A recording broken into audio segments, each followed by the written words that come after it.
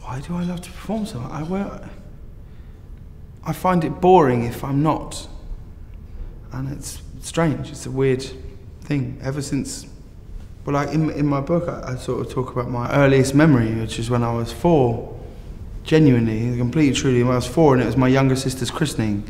And it was a moment that changed my life. We went up onto this like altar in our church, which we used to go to, Salvation Army. And I was put on a chair because I couldn't see properly, and then I could see all these people, and I just started messing around and dancing around and pulling faces, and people all went, oh, and they sort of laughed and chuckled, and I thought, well, this feels amazing. And then when I sat down, when it all finished and I went back and sat down, I was just sat in between my mum and dad staring at someone's back. I thought, well, this is rubbish compared to that.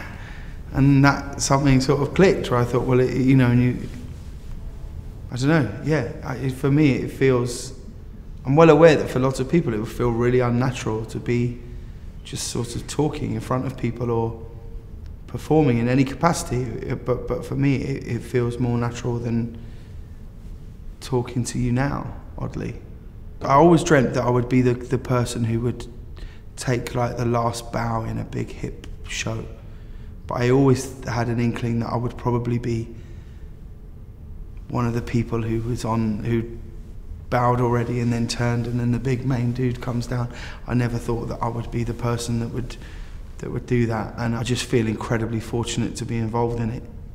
I don't consider it to be my thing.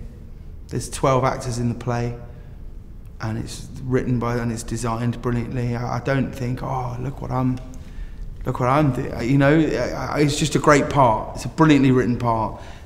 And I'm very lucky to have worked with people like Nick and Cal McChrystal and stuff. It's you can only be as good as the people that are around you. So, and the same with a show like Gavin and Stacey, where, you know, I guess Ruth and I probably took a lot of the praise for that show because we wrote it and we're in it, but without the cast, without the director, without any of those people, it wouldn't have.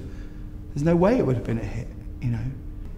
But my biggest thing is to just maximise fun, like at every opportunity. If you can get the maximum fun out of stuff, then it was great. You know, I don't consider myself to have like a job. Do you know what I mean? And that's brilliant. You know, so that's all I ever think. If you can just try and do stuff and enjoy it as much as possible, then I think you're closer to it being good anyway. Because I think people enjoy watching people that are having a good time. I think. You're all lucky, you're all really fit, you know, with exceptions, but